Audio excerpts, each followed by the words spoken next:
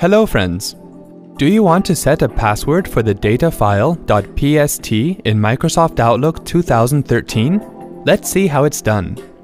Open Outlook 2013. Click on the File tab and in the Info section, click Account Settings. Then click Account Settings again in the drop-down. On the Account Settings window, click the Data Files tab. Click the Outlook data file .pst for which you want to create a password, and then click Settings. On the Outlook data file window, click the Change Password button. You may notice that the Change Password button does not appear if you are using an Exchange account.